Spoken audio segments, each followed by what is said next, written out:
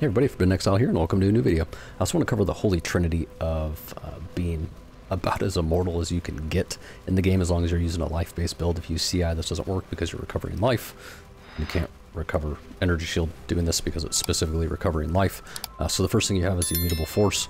You have to get over 961%, that's the goal. Anything over that doesn't really make a difference. Under that you will notice a difference, you will get stun locked. All this does is it increases the amount of how quick you recover from being stunned. The Bloodnotch works with this to where when you get stunned, 55%, up to 60%, but I have a 55% roll, damage taken from stunning hits is recovered as life. So over half of the damage you take, you actually get back in life.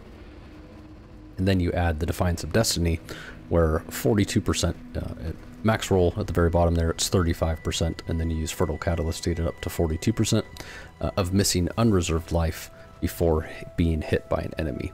So you gain 42% of your unreserved life. The game calculates that. You get it back before you're hit. So when you're getting hit a bunch of times, you're always gaining 42% of your missing unreserved life.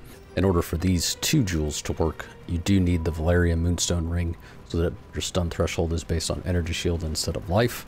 So as I said in the last video in the build guide for this Fulcrum build, it does suck having to lose a ring slot, but the benefit you get from it is just almost unmatched, right? To add to that, to make it even better, you add Petrified Blood. So what this does is when you take damage from hits, 40% of life loss below half-life is prevented, so you just don't take 40% of life, or of damage. And then 76% of that 60% is lost over 4 seconds. So your regen can kick in and you'll basically feel like you're never getting hit. To go one step further, you add the Progenesis, and then 25% of life lost is taken over 4 seconds as well. So Progenesis is, obviously it's expensive, right? It's like 50 divines. But if you want to be super tanky, there's really no better way to do it, honestly. You know, throw on Petrified Blood to get yourself to low life. You can reserve a little bit of life. I'm reserving Vitality, I think.